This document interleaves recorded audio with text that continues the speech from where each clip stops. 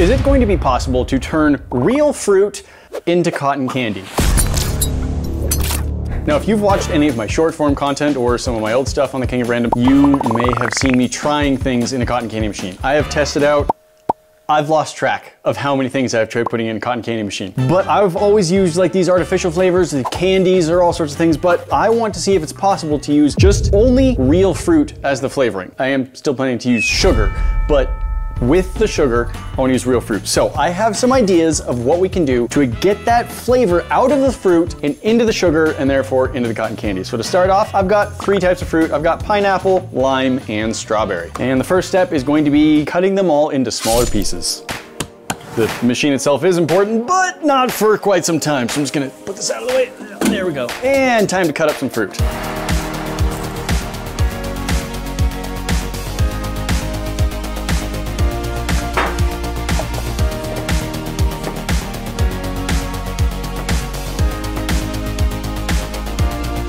I've got a tray each of sliced pineapple, lime, and strawberry, so now I'm going to freeze them before I put them into the freeze dryer to suck out all of the moisture.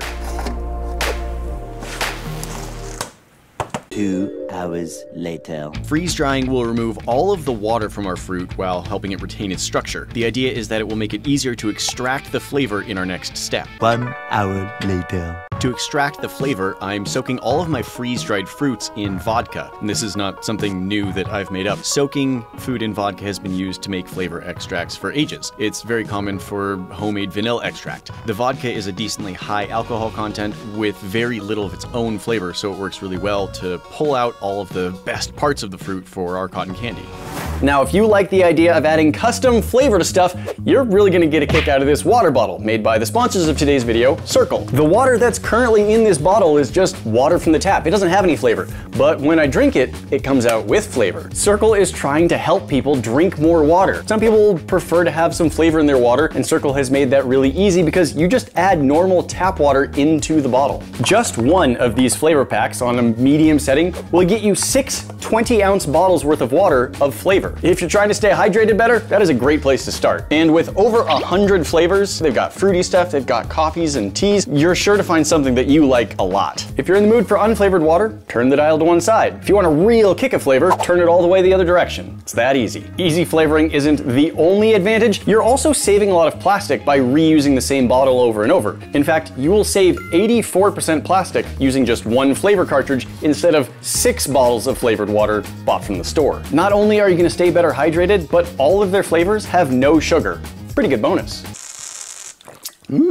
Fruit punchy. Using the link in the description or the QR code on the screen, get a free white stainless steel bottle and flavor cartridge with your first order of $35 or more. Our fruit has now been soaking in the fridge in the vodka for like 2 weeks, which I think should be plenty to get whatever flavor out of them we can. And it's kind of fun to look at them. We've got our color, we've got the yellow, the green, and the pinkish red from the strawberry. So let's take a closer look at what we've got. Preliminary test. Let it evaporate a little bit. It has a little bit of strawberry flavor, not a lot, but that was only a very tiny bit. All right. Time to filter all this down and get rid of everything that isn't just fruit flavor. Now this right here is a very fine mesh metal sieve, and that's just gonna get the larger bits of particles out, after which it's gonna go through a coffee filter to get all the particle bits out.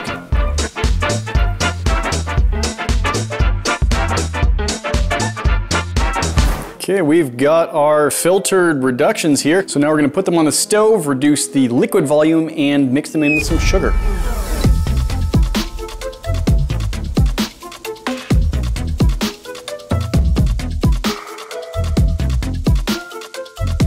I actually did a bunch of different tests, trying to find the best way to incorporate the flavor into the sugar, and this is what I found worked the best without giving any burnt flavor. All right, we've got our sugars, our strawberry, pineapple, and lime. They all actually taste pretty good. I've just been snacking on the sugars a little bit. I think I did overcook the lime a little bit. So we're in some sort of lumps, and I'm just gonna run it through a blender for a couple seconds to powder that back up. That's better. I guess now all that's left is to see if it turns into cotton candy. Strawberry.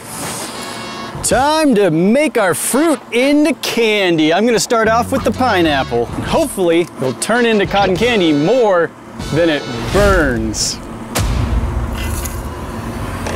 Oh, look at that fluff forming up right away. Just what we were hoping to see. Woo. You know what doesn't get transferred over very much is the pineapple color. It is yellow, you can see it more on the walls, but it's mostly white on the stick. Starting off with lime, which looks a lot like the pineapple. They both kind of look like crushed up Ritz crackers. Okay, we've got a slightly different texture. Interesting. Come back here. I don't know why it's going everywhere. All right, actually I do have a guess. I kind of burned the lime sugar as I was mixing it in, and I think that changed how the sugar is reacting in the machine. You can see I did not gather as much as I did of the pineapple, but I'm pretty sure the strawberry didn't get burned. So if that one goes weird, that's just because that's what the strawberry does to it. And by far the flavor that added the most color. Oh, that smells so good. Big wave of strawberry scent coming out as soon as that hit the machine. This is fluffing up quite nicely, which of course is what I hope for. All right, we have 3, well, 2.5 real fruit cotton candy cones. Let's test them out. Pineapple.